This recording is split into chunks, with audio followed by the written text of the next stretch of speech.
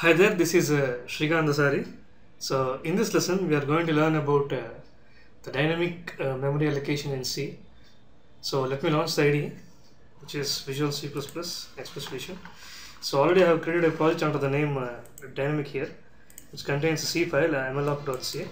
Okay, so first, before going to know about what is a dynamic memory allocation, so first let us see what is the drawback of in the statically allocated memory, okay, which is a normal array. So if you are taking a normal array like this, int let's say S array, okay, so this has a limitation, okay, so it is an array, a one-dimensional array of fixed size of 10 elements, okay. So if the user wants to store something like this, he has to take for loop.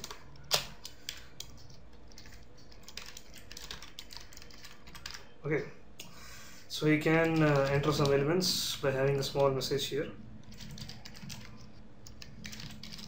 Okay, enter the element %t. So all these messages are just for understanding purpose here.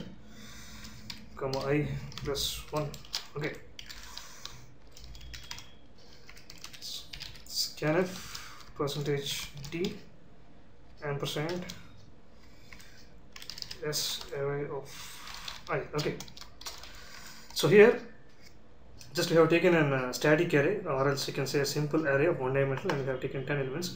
So by using the help of a loop, we are just printing, scanning some elements. So let's also print some elements here, print those elements. I plus 10. Okay, I plus printf. Okay, %d s array of 5. Okay, so we just save and run the program. Oops, we got an error here. So what is the error? Okay, the array is not undeclared. So let's save and run the program here. As soon as you run the program, so it starts the loop and asks us to enter elements. Okay, so if you keep on entering, so you are having some flexibility to enter until 10 elements. Okay, so those are the elements which you have entered. Let's have a small clear screen, so which is in Visual Studios like this. We have a small message also. So all these messages so are for our understanding purpose. They are not very essential. So again, if you enter 10 elements, I have just save and run the program. So 9 and 10. Okay, so here there is a limitation here. So if you want, so what if you want for the next instance, if you are running the program, and again if you want to enter for this instance, if you want to enter only 4 elements, okay, so you are not allowed to do, but you're allowed to do, but if you are not allowed to go beyond the range which is fixed. Okay, so here we have a fixed size of array elements. So this is a drawback when there is a situation if you want to enter some 11 elements. Okay, so you cannot enter a 11th element into an unknown location of an array. So you can keep on entering only up to 10 elements only. Okay, so whatever the elements might be. So this is one of the drawback of using normal arrays like this. Okay, so in order to overcome this drawback, we have a simple concept of dynamic memory allocation, which is achieved through 3 different functions. Okay, so one is malloc, calloc, both 2 functions, malloc and calloc, and there is another function which is known as free, which is used to remove the allocated memory. Okay, so first in this lesson we are going to see how malloc works here.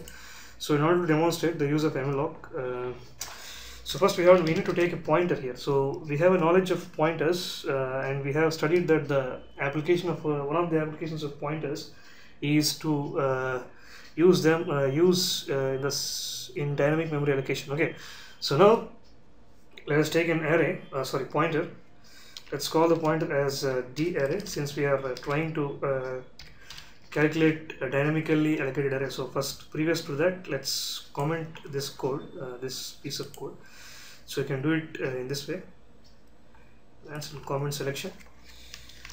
Okay, so now first let us fix so what is the size which we need. Okay, so whether it's less than 10 or more than 10, whatever you want it. So with the dynamic allocation, you get that freedom to have how many number of you get the freedom to have the size of array at the time of runtime. Okay, so that's the reason we are telling it as dynamically allocating memory in the runtime, or you can tell as runtime memory allocation. Okay, so first let us know the size. What is the size? It's going to enter the number of elements. Let's have a small message here. So enter the number of elements. Okay, so let's have a scanf statement here. 1 second. Let's have a scanf statement. %t 1%. Okay, so here we have we have just scanning. So we have taken a variable n here. So with the help of this pointer, which is d array, we are going to allocate some chunk of memory and use that chunk of memory as an array to store some elements and then print them. Okay, so that is the main task here. So first let us allocate the memory using malloc here. So this the syntax of malloc is going to be like this: t array followed by casting to integer, since we are trying to allocate memory to integers here. Okay, so block of integers, so that is our aim.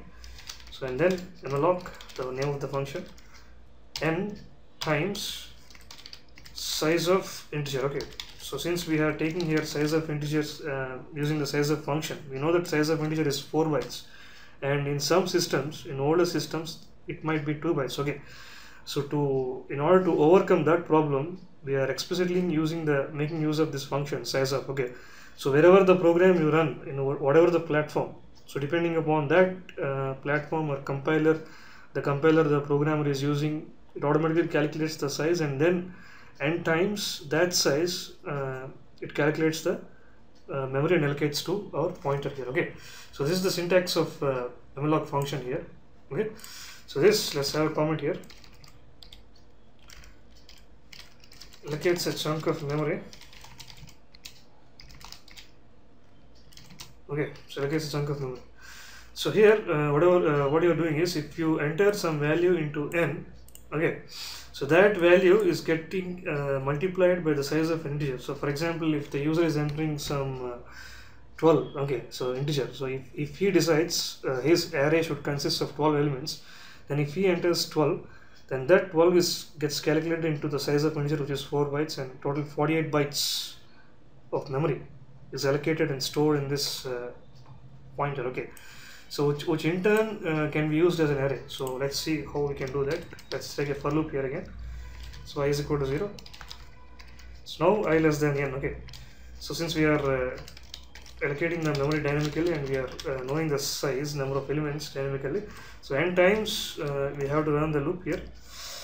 So again can have the same old printf statement, or else we can take directly from here the same piece of code.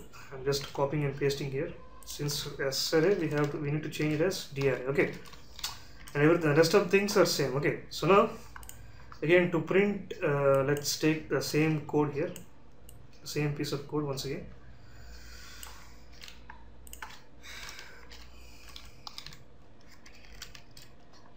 Okay, so now we have allocated the memory using this malloc function dynamically. So what it means, understand better if you run the program. So now it's asking us to enter the number of elements. Okay, so previously it is not the case when we are doing in the terms of fixed size array here. Okay, so if you observe here, in the first instance we have taken an array which is of size fixed of 10 elements, and there we are directly running the loop until 10 elements. Okay, so if you want, you can restrict less than 10 to 5 or something like this, but you cannot go beyond this limit here. Okay, so that is not the case when you are allocating memory dynamically here. Okay, so here we are just asking the user to provide some value which would be considered as the size of an array dynamically. Okay, so that's the reason it's asking. So now if you say 3, it asks us to, or it takes just only 3 integers, memory the memory which is sufficient for 3 integers is allocated, okay, using that malloc function. Oops, we have an error here. Okay, the error is by taking the second for loop we forgot to have this number here. Okay, so now again three elements. Okay, so one more bug, we didn't change the, since we are using a pointer as t array, so we didn't change that, we didn't make that change here. So again I'm just running the program. So again, if you run the program, if you take 3 elements, it allocates the memory which is sufficient for 3 elements here. Okay, so now it just takes those elements and store in that array, which is a pointer in turn, and we are just displaying those contents here. Okay, so to revise once again, for the first instance we have taken an array which is a static array of fixed size 10 elements. So there we don't get an opportunity to decide the size of an array dynamically. Okay, so there comes the situation when the programmer might not know what is the size he need to specify.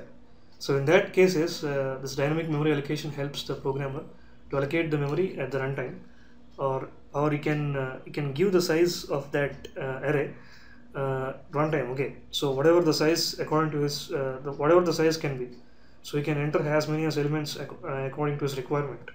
So here in our program we have achieved that using the malloc function here. Okay, so malloc function which is used to allocate some memory of some bytes. Okay, let's say the user enters, let's run the program once again, start debugging and run the program. Okay, so now if the user wants to enter some say 11 elements. Okay, so he is flexible to have 11 number of elements according to his convenience, since there is no limit of how many elements he can have. Okay, so if you observe, if we have 11 elements here, so entered elements, they are just getting displayed. Okay, so in that way we can achieve or we can allocate arrays dynamically using this malloc function, so which is the underlying concept of dynamic memory allocation or runtime memory allocation. Okay, so this is the basics about dynamic memory allocation using malloc function. So see you in the next lesson. Goodbye.